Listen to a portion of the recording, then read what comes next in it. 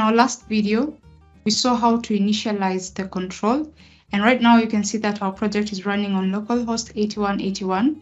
We have not added any code to implement our control. So the next step would be to now add the Typescript code that is going to implement the control that will be consumed in the Power Platform. Since I already have the code existing, I'm going to quickly copy it into our file and have a quick walkthrough on what that code does.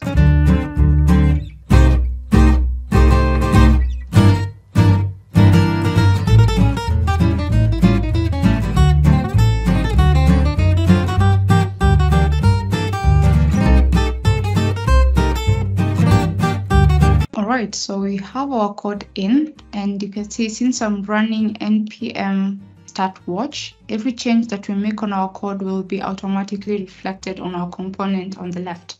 So I'm going to expand our VS Code. So now let's have a quick walkthrough of the code that we have on our file.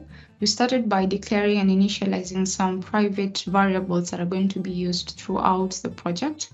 We didn't need to add any code into our constructor. So the first method that we address is the init method. So we're simply going to add the initialization code for our control. So now the next thing is to initialize our earlier declared our variables. We set the edit mode to false. So that means that when we load our control, you will see that automatically we are not in edit mode. So by default, we set this to false. Then we go ahead and create a message container, a container of type span, which holds the message that is actually greeting the user. So true to that, I'll just inspect this control, and you'll realize that once I highlight this message, you'll see that indeed this is an element of type span. So that is what this line of code does. Then we see that we have some conditional branching being implemented here, and this simply just sets the message that will be displayed here to hello, and then it's going to pick in the name that is on the context variable. So if I go ahead and edit the name, so I'll say hi Joe, save, you'll realize that it's going to update the name. So this Joe is actually being stored in the context variable, and this conditional branching simply says that if this.edit mode evaluates to true, so that means if we are in edit mode, then pass in an empty string. And you'll realize that if we switch to edit mode, we don't have anything being displayed here. It's an empty string. But the moment we are not in edit mode, so the moment this evaluates to false, then pass in the value that we have in the context variable. So that's what we're doing here. The next thing is that we need to create this text box, the text box that is going to hold in the variable. And if we inspect this, you'll realize that it's also a text box of type input, just as we've declared here. So the type is input, text box input. And then we can see an implementation of conditional branching again, where we're simply setting the display style. And we're saying that if this.edit mode evaluates to true, that means if we are in edit mode, then the display type should be block.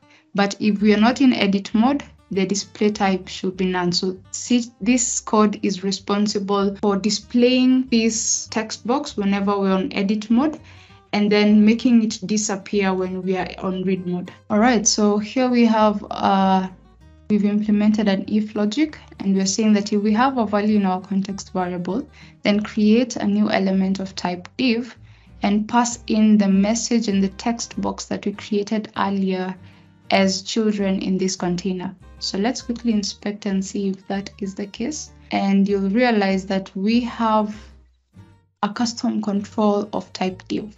So that is what we are implementing by using this piece of code. The other thing we need to do is that we need to flip the message on the button. So if we are in read mode, the button should read edit, but if we switch to edit mode, the button should read save. And so this piece of code is responsible for doing that. Again, the conditional branching here.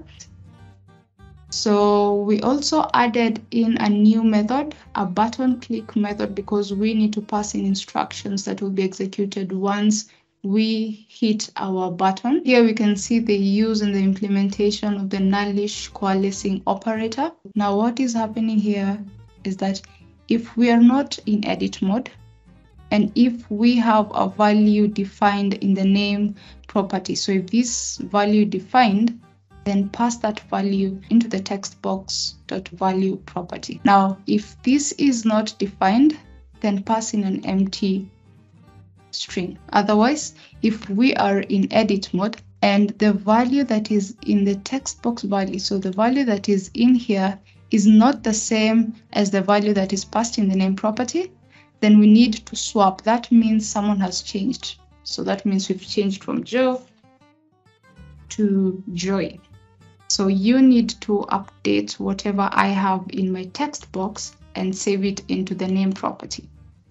So that is exactly what this piece of code is doing. And then we'll need to flip back into the read mode. So once we do that, we have our other method that is responsible for making an update on this control anytime we have a change in our name property. So every time I change the name in the name property, it's going to match it to what we have in our context variable and display it into the visual. So you'll see if I change hello, hello user, welcome PowerApps, it's going to update that on our control.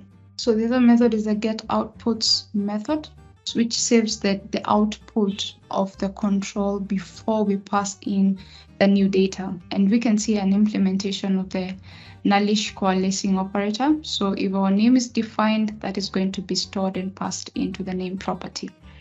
Finally, the destroy method basically cleans up our control if necessary. So in case we have any pending processes when we no longer use up the control, then this piece of code is responsible for clearing that up. So think of it as your cleanup code. So this next short video will simply cover how you can deploy this control into the Dataverse and have it accessible in the Power Platform by these citizen developers. Stay tuned and see you in the next video.